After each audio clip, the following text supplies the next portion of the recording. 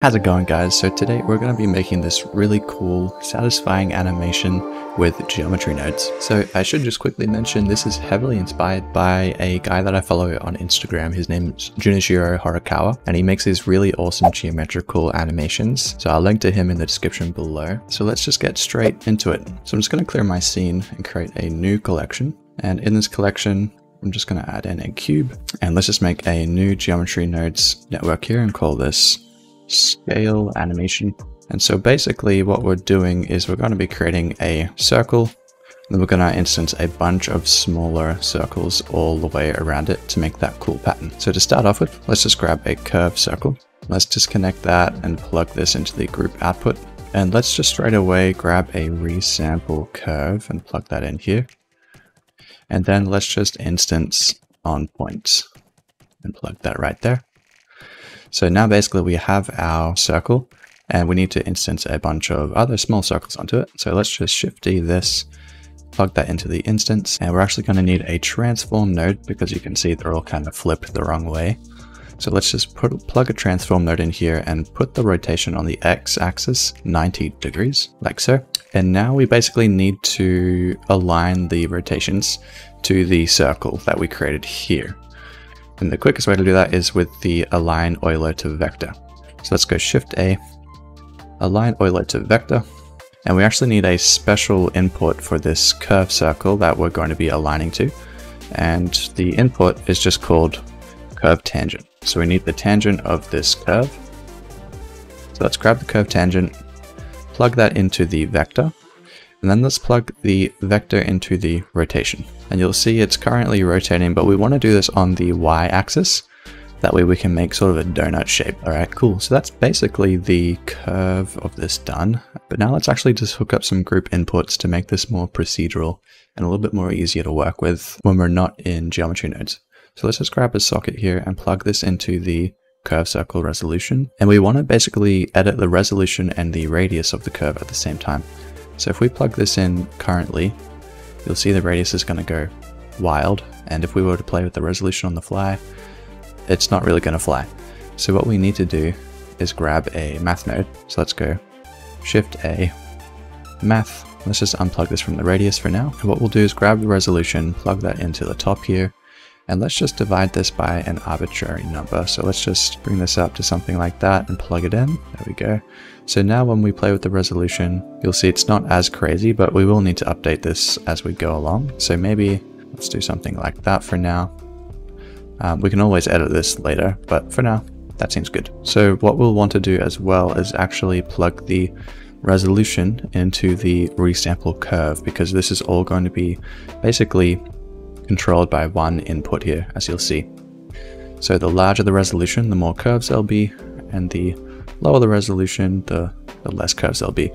So that's basically how we're going to make this whole thing a procedural kind of effect. So just make sure this is plugged into the resample curve count.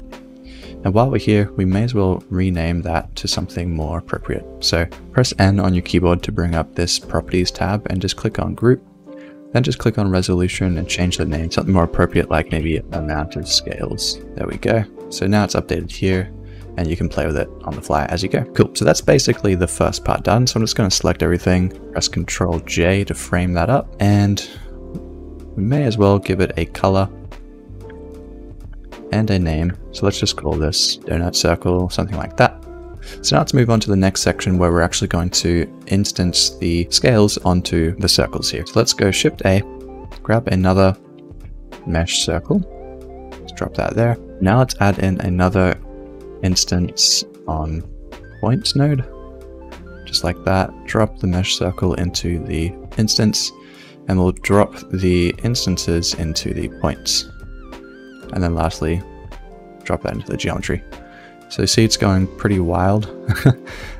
Basically we just need to change the radius and change the fill type from none to n-gon. It's actually going to give us the scales that we need to play with to get this whole effect working. So with that, we can change the vertices to whatever we need. The lower they are, you'll get more sort of triangle shapes, and the higher they are, the more circular they'll be. So I'll just leave mine at like 20 for now. And I'll just play lower the radius a little bit to get something more uniform here to work with just for now. So that looks pretty good. So I'll keep that as is for now. But you can see we need to sort of play with the rotation, because if we were completely side on, it's almost like they're just layered on top of each other. So we need to fix the rotation of these scales. So to do that, let's grab another curve tangent, drop that here, and let's also grab another align Euler to vector. So grab your tangent, plug that into the vector, and then we'll actually need to grab a vector math node. So Shift A, search for vector math, keep that on add, and let's just put the rotation here in the top, and the vector, we'll plug that into the rotation. And now you can see everything is uniformly rotating around the donut that we've created here. So we've almost got the effect down pat, but now we need to play with a few of these parameters. So if you start rotating these, you'll kind of see what's happening. So I believe we need to rotate Y. Yep, there we go. Let's do something like this. And then let's just sort of stylize it to look a little bit more like scales. So currently I think these parameters look pretty good. You can see you can even kind of get some really cool stylized effects just like this. But for now, I think these parameters here will do. So if you want to copy that, you can. But for now, this part of the setup is basically done. We essentially just need to now make the scales more checkered, or more like, look a little bit more like scales, because currently they're all just sort of uniform. And we also need to animate the organic rotation that you saw in the intro. So let's jump into that now. So basically for the rotations of the scales, it's a bunch of math, and it might sound a little bit scary, but it's pretty straightforward. So I'll just walk you through it. So let's just grab another group input. So group input, and we're actually going to use the parameter we made here, amount of scales, as the driver for the rotations. So basically, if we just grab a math node, set this to divide, and plug the amount of scales into the value. And basically we want to make this whole thing do a full 360 degrees rotation by the end of our animation, which will be 360 degrees. So what we can do is just grab a multiply node. So math, make this multiply, and we'll change the value of this divide to 360.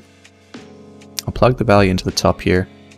And we basically just want to convert this to radians, because we're going to be rotating these instances. So just quickly, I'm going to move this little node network here down just a tad, so we have a little bit more room to play with.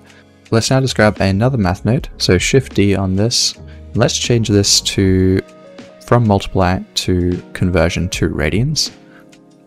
We'll plug this into here to the degrees. Awesome. And now we basically just want to grab a instance rotation node. So let's just search rotate instances, and we're going to plug this into the chain of command here. So instance on points, we're going to rotate our instances, and basically we need to figure out which scales to sort of move so that we can have them look more scale-like, and that's fairly simple to do. So before we finish up this rotation animation, let's actually just figure that out. So we just grab the index of these, so index, and we use a math function called modulo.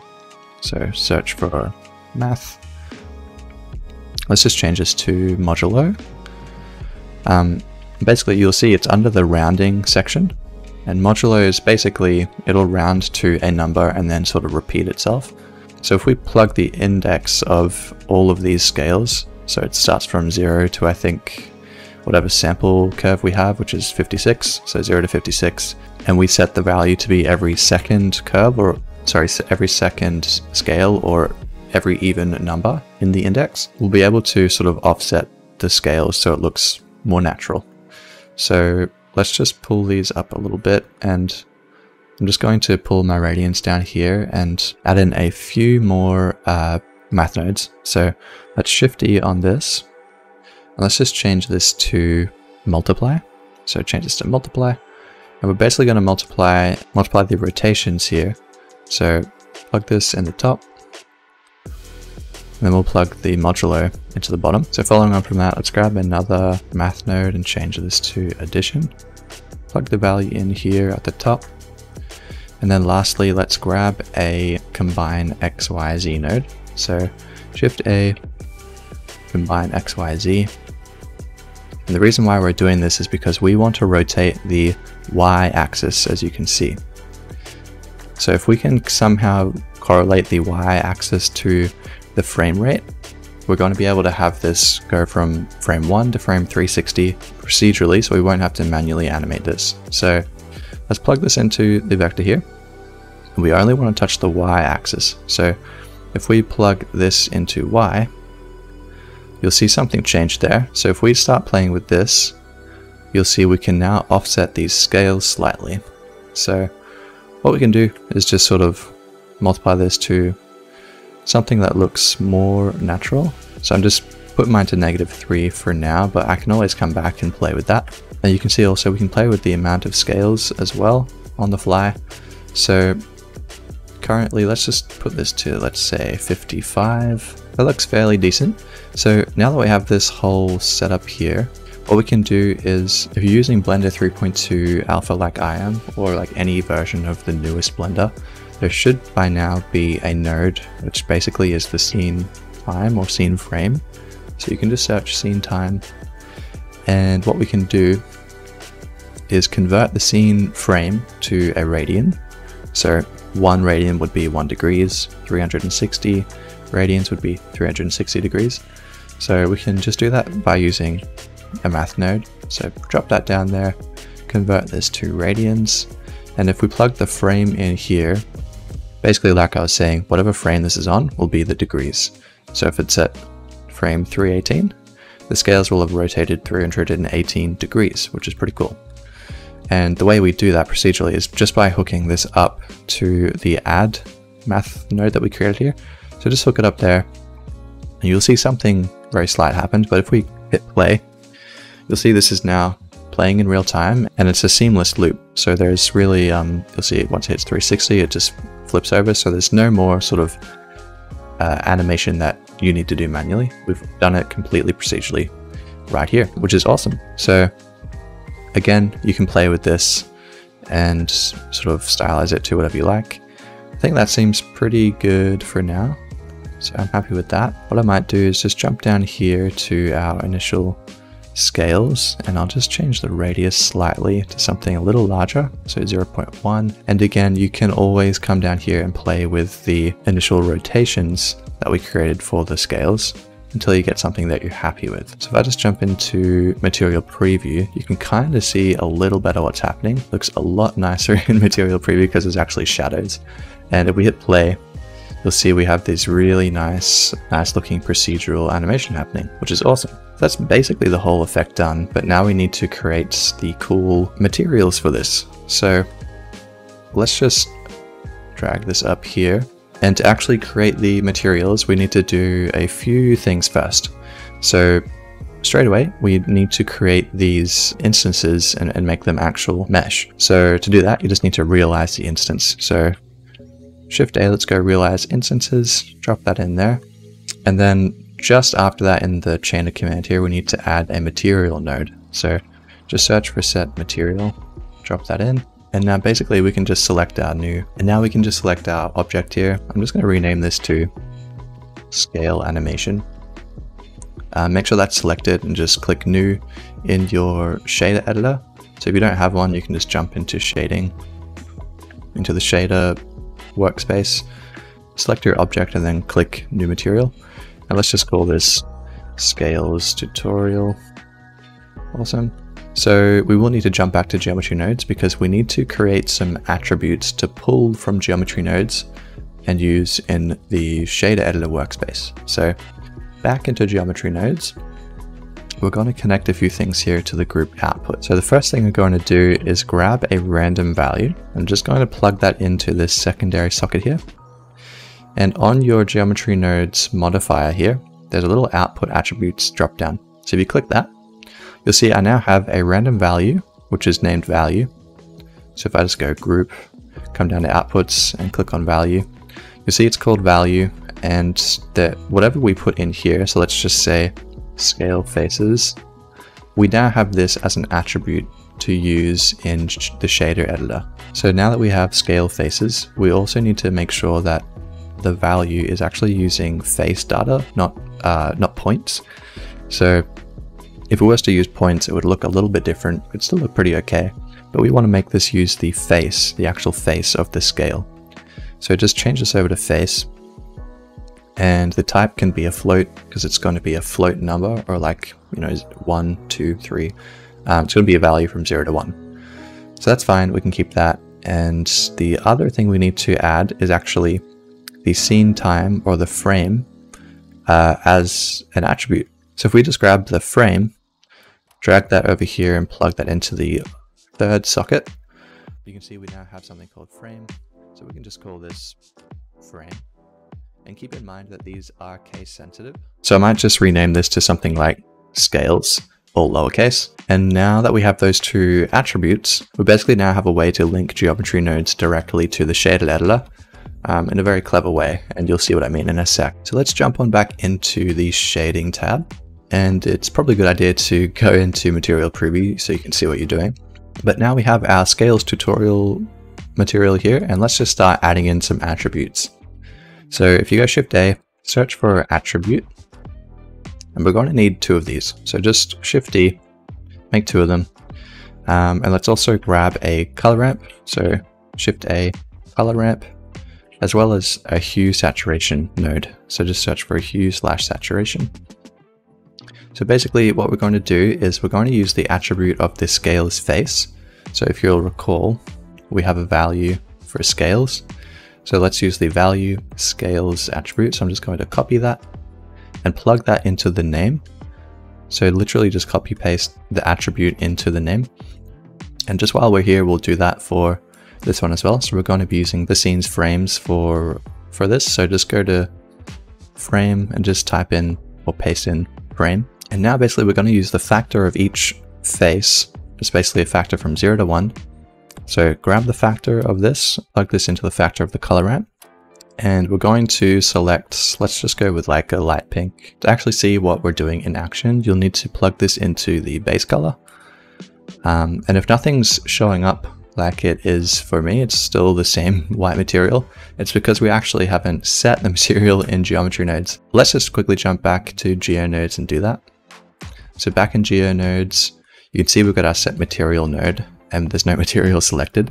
So just click on this and search for your material. So scales tutorial. Awesome. So you'll see now it's updated. So back to the shading tab, and you'll see now each face basically has their own color ramp applied to them, which is really cool. But we don't want it to be just this bland sort of color ramp from one color to the other. We want the scene frame to basically tell this color ramp what hue or what color it should be as the time goes on. So I'm just going to change this to like a lighter pink. And I think I'm going to also plug this into the subsurface color, as I'm going to be using cycles to render this. So I'll bump that up to like 1 just to test it out. And now what we can do is we'll actually plug this color into the hue saturation value node here. And we're going to use the scene frame number as the factor for the hue saturation. So if we plug factor into hue and we plug the color of the hue saturation value into subsurface color and into base color, you'll see it's already changed color already, but if we hit play, nothing is happening. So to fix that issue, basically we just need to add a math function in here. So let's go math, plug this in here. And if we just change this from add to divide and then ramp this up a bit, you'll see something is happening. So basically what we're doing is we're dividing the frame number to basically 360 degrees. So if we just type in 360 degrees and hit play, you'll see now it's going to go through the whole timeline here.